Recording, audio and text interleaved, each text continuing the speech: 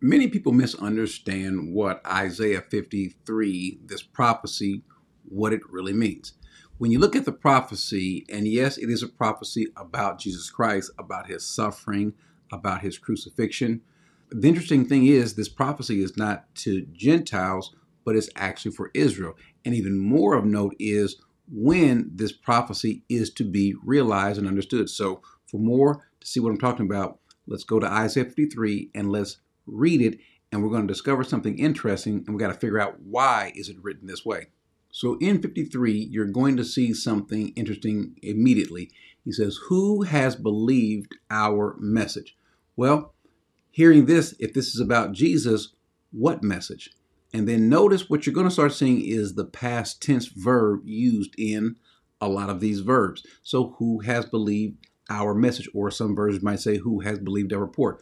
Before we go any further, you need to understand that this passage is also brought up, quoted by Paul in Romans chapter 10. We'll get to that in just a little bit, but back to it. He says, "Who has believed our report or our message, and to whom has the arm of the Lord been revealed?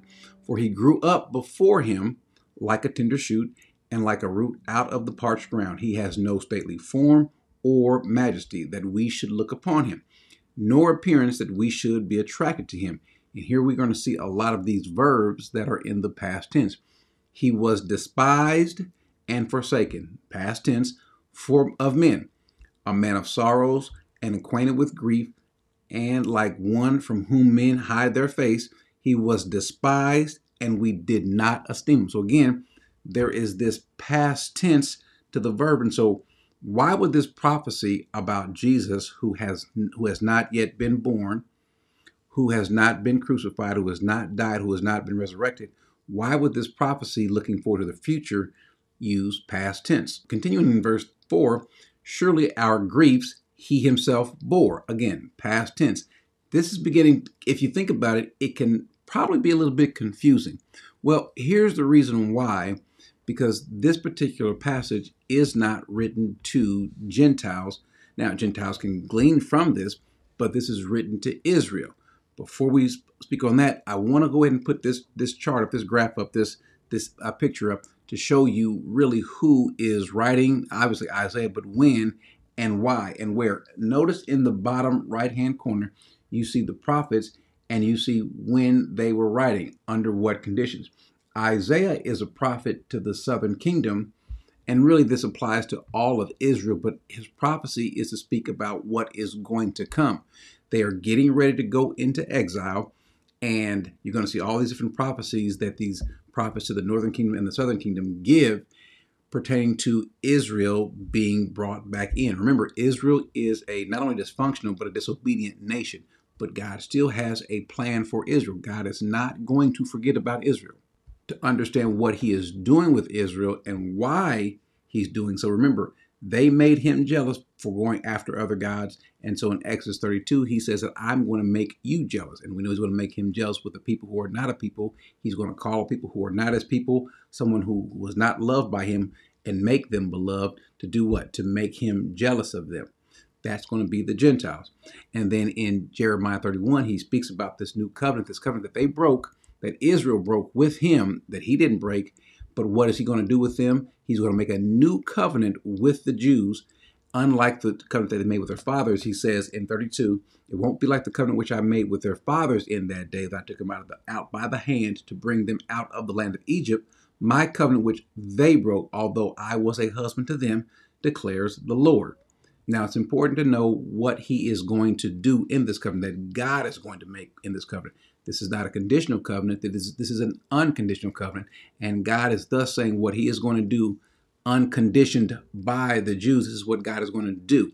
He states in verse 33, in the middle, he says, "I will put my law within them, and on their heart I will write it, and I will be their God, and they shall be my people. They will not teach again, each man his neighbor, each man his brother, saying, Know the Lord, for they will know me from the least of them to the greatest of them, declares the Lord. For I will forgive their iniquity and their sin. And their sin I will remember no more." This is about Israel and what he's going to do. If we think about it, this has not happened yet, at least not fully. There are some Jews who have come to know Jesus as their Messiah, but by and large, they have not. particularly the nation of Israel. Now, also pay attention to what he's saying about the nation in general as a whole that he is going to do with them. In verse 35, he says, "Thus the Lord who gives light, who gives sun for the light by day, and the fixed order of the moon and the stars for light by night, who stirs up the sea so that its waves roar. The Lord of hosts is his name." So he's speaking of these things that he's done, and look how he compares. Look what he says. He says, "If this fixed order departs from before me, declares the Lord, then the offspring of Israel will also cease from being a nation before me forever." In other words, they're still there. His point is Israel will always be a nation before the Lord forever. So his point is he is going to bring Israel back, which is what he's always stated, that Israel, a disobedient nation, he is going to bring them back. That takes us to Isaiah, back to Isaiah 53. And so what's going to happen is after he has dealt with the Gentiles, then he is going to turn his attention to Israel, which is why we see this past tense. As a matter of fact, before we go there, let's go back. Let's go to Romans 10. Paul 9, 10, and 11, Paul is speaking about Israel, how he could wish that he himself could be a curse for his countrymen, for the Jews, for Israel, physical Jews, not some sort of spiritual Israel, which the Bible doesn't speak of, but actual Jews, because by and large, they are not coming to Christ. And Paul is bothered by that. And then we get to chapter 10, verse 1. He says, "Brethren, my heart's desire and my prayer to God for them is for their salvation, for Israel to return or to come to their Messiah. For I testify about them that they have a zeal for God, but not according to knowledge. For knowing about God's righteousness and seeking to establish their own, they did not subject themselves to the righteousness of God. For Christ is the end of the law for righteousness to everyone who believes." The problem is Israel is not believing. And so what is he going to do for Israel? Well, he's going to bring them back. But when is he going to bring them back? And this is going to bring us to an understanding of Isaiah 53. He will do so, as he says, let's go to chapter 11, and let's start in verse 25. He says, "I do not want you, brethren, to be uninformed of this mystery, so that you will not be wise in your own estimation." Now, what's the mystery? The mystery is kind of twofold. The Gentiles are coming into Christ, but now the Jews are not. He states this. He says that a partial hardening has happened to Israel. How long? Until the fullness of the Gentiles has come in. And so this partial hardening will last until the fullness of the Gentiles comes in. So what is the fullness of the Gentiles in? That is apparently some number allotted, some finality of the Gentiles, God having his focus on them, bringing them in. What's the exact number? Don't know. When will that be? We do not know. But when the fullness of the Gentiles has come, then Paul tells us that he will turn his attention to Israel. And look what he says. He quotes, let's go to verse 26. He says, and so all Israel will be saved just as it is written. And so he's quoting who? He's quoting Isaiah. If you look throughout Romans, Paul quotes Isaiah an awful lot. He says the deliverer will come from Zion. He will remove ungodliness from Jacob. That's going to happen. That has not happened yet. He is going to remove ungodliness from Israel. This is my covenant with them when I take away their sins. So he's going to do so.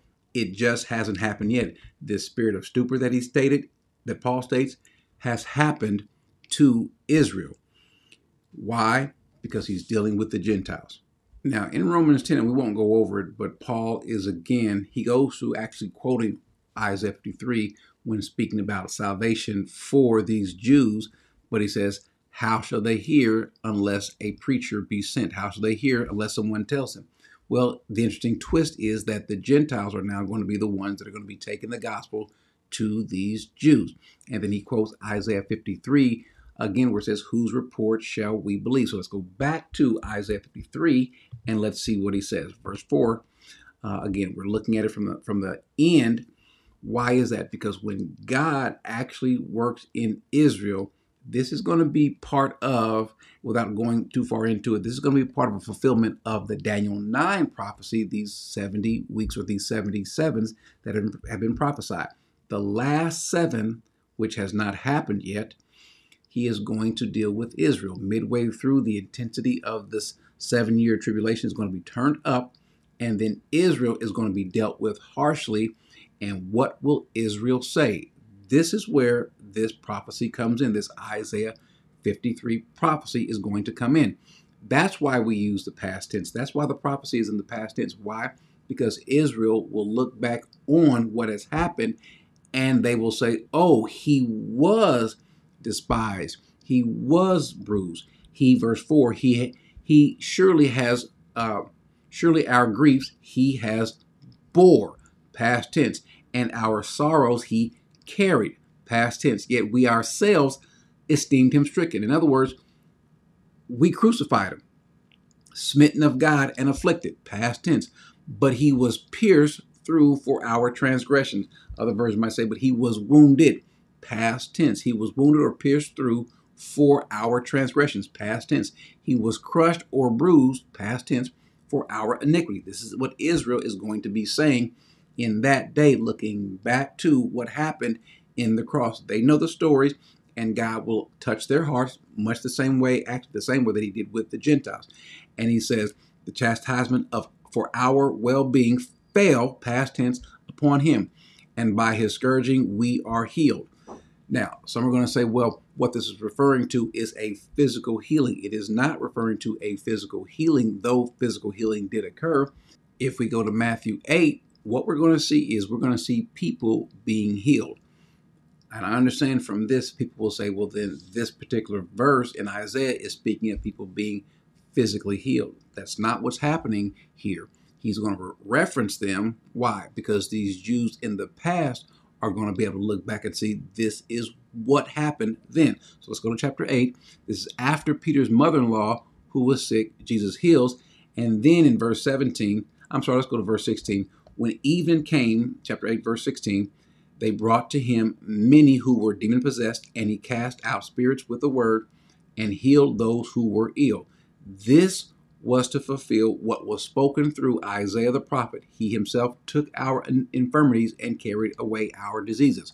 So again, this is to be spoken of Isaiah. And again, the past tense are going to be used. Why? Because the Jews in that day, when God afflicts them and then touches their heart, they will look back and they'll say, you know what? He did heal people. He did bear people's infirmities, and he was bruised.